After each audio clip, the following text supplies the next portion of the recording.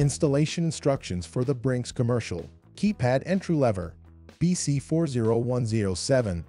This light-duty keypad lever is ANSI Grade 2 and can be installed on right or left-hand doors between 1 and 3/8 inches to 2 inches thick, along with an adjustable latch, which can be used for a 2 3/8 inch or a 2 3/4 inch backset. Here are the tools required for installation. The keypad lever comes with everything else you will need. Preparing the door. If your door is already prepared and matches the provided template, continue on to installation.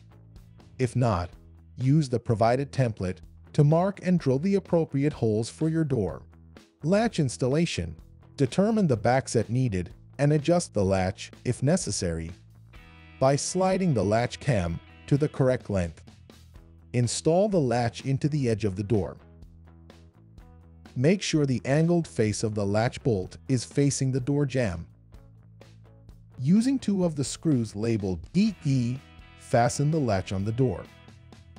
Do not tighten the screws completely to allow for some leeway when installing the lever.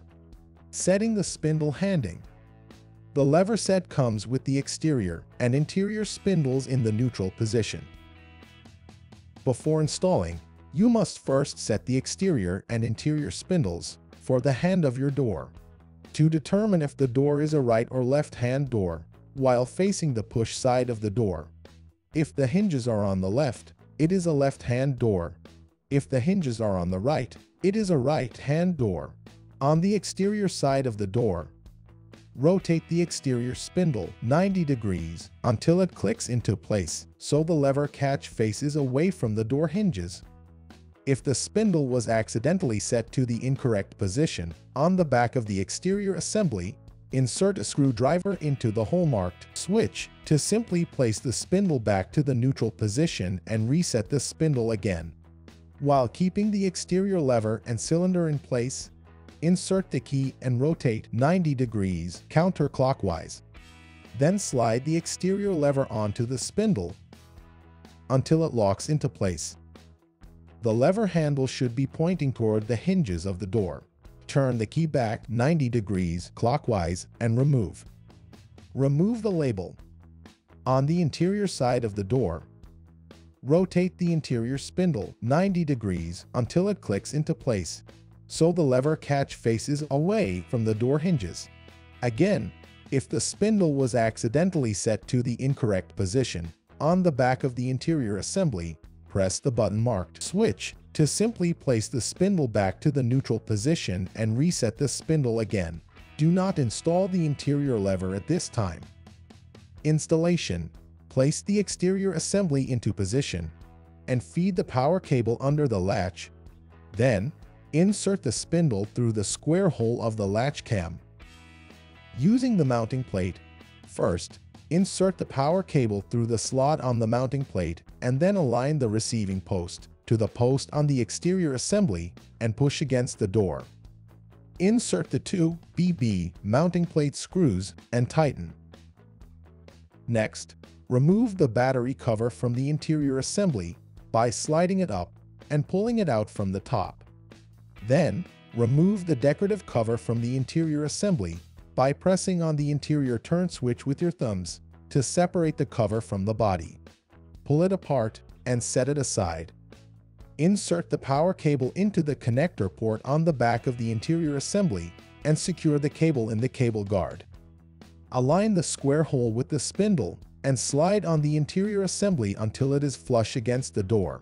Be sure that the lever catch on the spindle is facing away from the hinges of the door. If not, correct now before inserting screws. Insert the 2 DD battery compartment screws and tighten firmly. Place the decorative cover back onto the interior assembly. With the collar in the correct position on the interior lever, slide the lever onto the interior spindle until it locks into place. The lever handle should be pointing toward the hinges of the door. Finally, fully tighten the latch screws. Install the optional dust box and strike plate onto the door jamb and secure with the 2 remaining EE screws. Test the operation of the lever. Check that once the door is closed, the deadlocking plunger on the latch should be retracted. Insert 4 new AA batteries into the battery compartment. You will hear a beep. Replace the battery cover. Programming setup. The Brinks commercial keypad lever is set to auto lock when the turn switch is vertical. Using a flat tool, turn the switch clockwise to the horizontal position to deactivate the auto lock. The keypad lever now serves as a passage lever and is in programming mode.